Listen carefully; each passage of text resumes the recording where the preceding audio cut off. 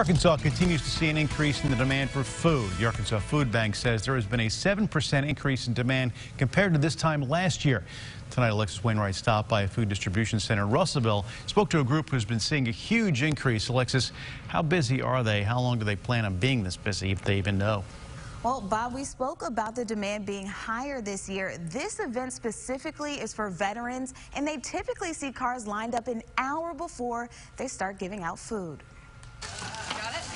We're doing a food drive for veterans only. What started off as a holiday event last year has turned into a more frequent commitment.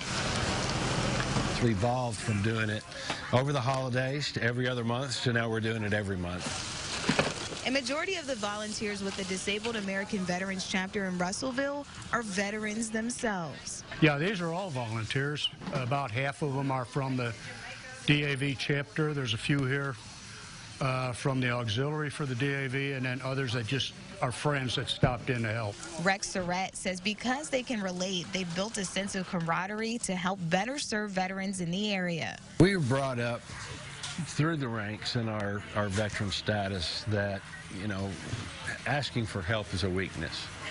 But when you're asking for help from another veteran, it's totally different. They see about 150 cars every month, and they also pack extra boxes for other veterans who may end up needing help. There's a large demand in the community. Of course, this isn't the highest wage community either, and a lot of people right now are out of work. They also help serve the Dardanelle, Clarksville, and Morrilton veterans, too. It's not just in our immediate area. We try to facilitate this throughout our River Valley community so that our veterans are being taken care of.